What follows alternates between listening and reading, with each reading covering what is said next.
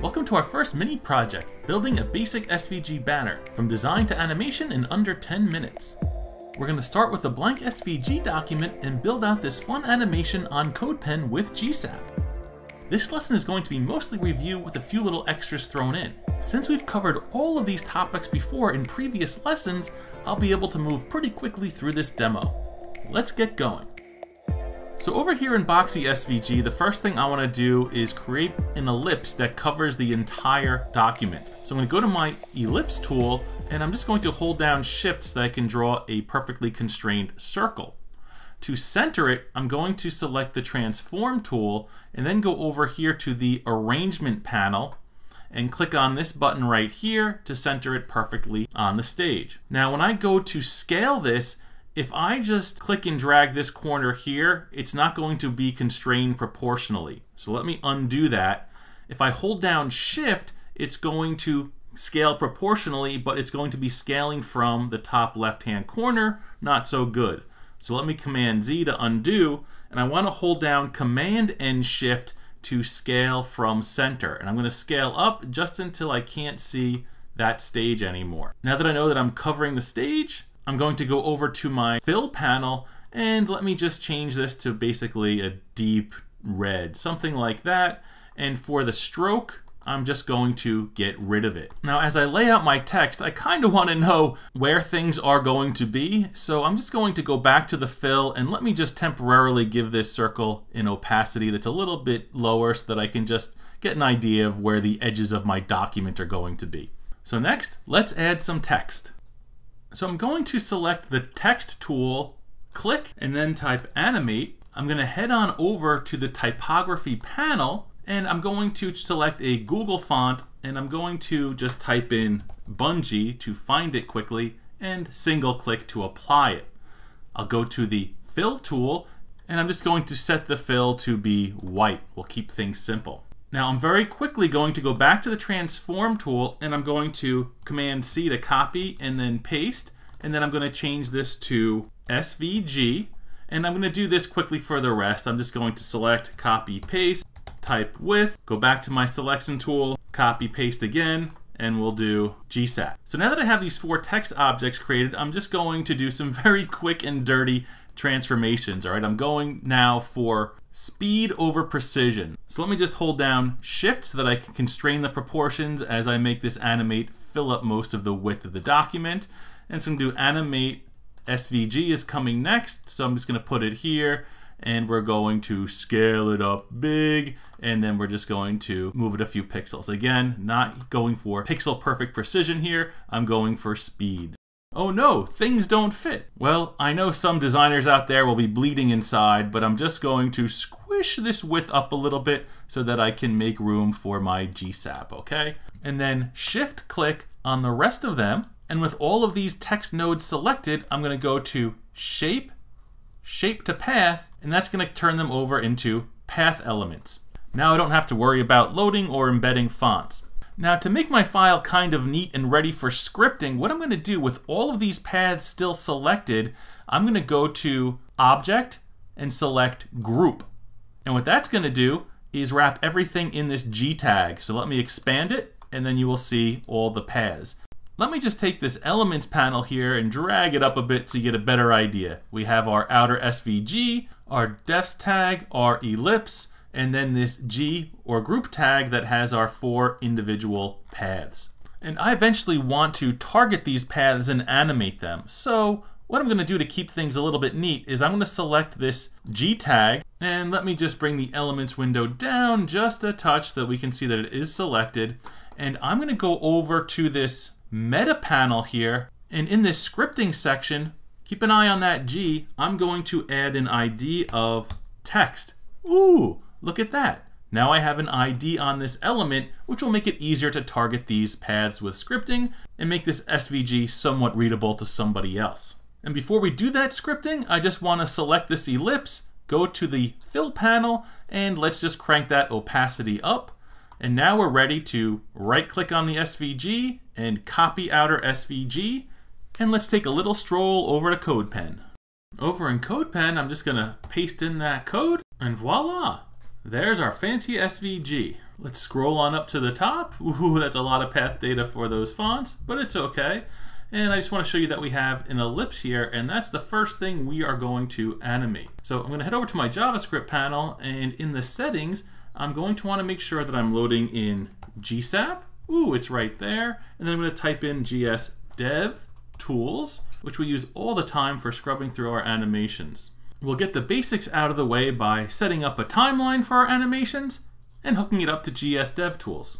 Now that that's out of the way, I want to animate this ellipse from a scale of 0. So what I'll do is I'll do a dot from tween, I'll target the ellipse, and we'll do scale 0, and whoo, there we go. That might not have been exactly what we want, but let's go to GSDevTools and play it again. And what we'll notice is that this circle is actually scaling from its top left-hand corner, which is way off the stage over there. So unlike DOM elements, SVG elements have their transform origin in the top left. So I'm going to set it to transform origin, and we'll just do 50%, 50%. Ooh, that's what I was looking for. Let's give that another play. Ah, isn't that nice? We have our perfect scaling up from center.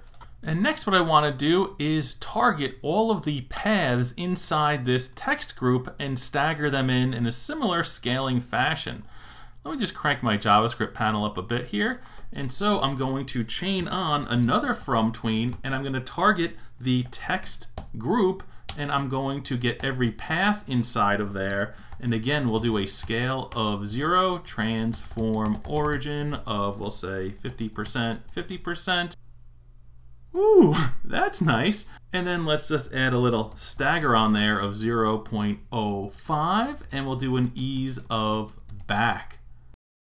Ooh, that's what I'm going for. Now, as lovely as this is, I want to add a little bit of extra pizzazz, and when this circle comes up, I want to have multiple circles at different opacities. Since I know about SVG code, and you do too, I don't need to go back into Boxy SVG for something like this.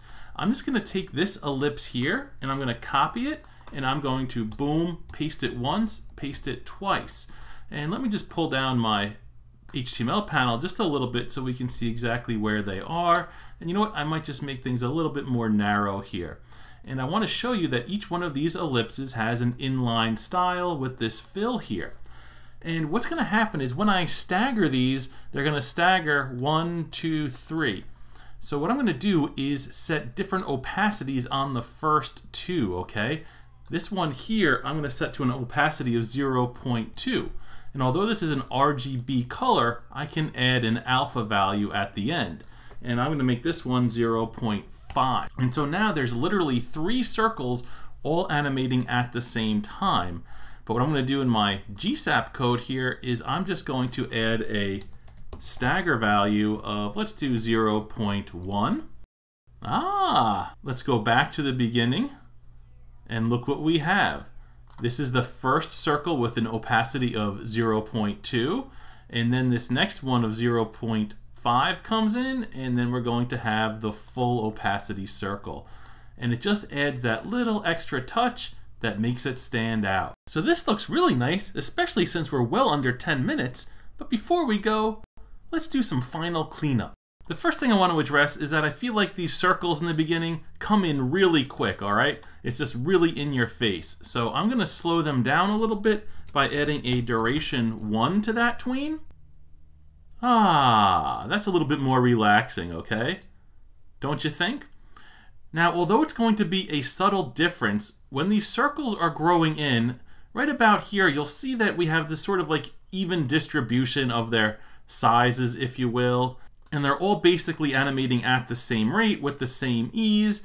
And what's happening with the default ease is that they are starting sort of fast and then slowing down at the end. But what I'm going to do is just tack on an ease here of power2.in_out. And it may be a subtle difference, but they're going to start slow and then slow down at the end. And halfway through here, you're going to have a very small red circle in the center and a much larger faded out circle on the outside there, okay? So again, it's very subtle, but after a few tests, I definitely preferred this ease here with this duration 1. Also, you'll notice that the circles come in and then the text follows. And I really don't like this one thing and then the next sort of animation. I like a little bit of overlap. So on the text animation, I'm just going to add a position parameter of -=0.4, we'll say. And now that text comes in, you'll see as the circles are just about making their way out. And again, this is all stuff that you can tweak, but I think that these subtle changes definitely make the animation look better. And the final thing before we wrap up is going to be getting rid of any flash of unstyled content. This SVG is going to load and display before our from tweens set the scale of 0 here. So I'm going to go into CodePen settings real quick. We've done this before. We're going to turn off the auto updating preview, which will then give me the friendly run button up here. Now, as soon as I run, the page is going to reload. We're going to see the SVG, and then it's going to animate in. So what I'm going to do is just go ahead and give this SVG a class of demo. And then in the CSS, I'm going to plop in a little rule that sets its opacity to 0. And finally, in the JavaScript, I'm going to do a GSAP set on the demo. And we're just going to say, hey, you know what? We'll set that opacity to 1 when the JavaScript is ready to run. Again, we've done this a few times throughout these courses, and now when we run, there you go. There's no flash, and it looks wonderful. So hopefully this review has helped you. Maybe you've learned a few more things about Boxy SVG and SVG in general, but please crack open that program, design something very simple, and animate it with GSAP. You're not going to learn any of this stuff unless you dive in and get your hands a little dirty with some code. See you in the next lesson. Do you want to gain mastery of the GreenSock animation platform through more videos like this? I'll show you all the tips and tricks I've learned over a decade of using GSAP, working at GreenSock, and teaching it to thousands of developers like you. My training is guaranteed to save you hours of frustration as you learn to add ultra-slick animations to all your web projects. From UI animations to text effects to just plain silly stuff, CreativeCodingClub.com has you covered. Join today to get early access to my groundbreaking SVG Animation with GreenSock course, plus over 180 GSAP lessons, and get new lessons weekly. Visit CreativeCodingClub.com for more details.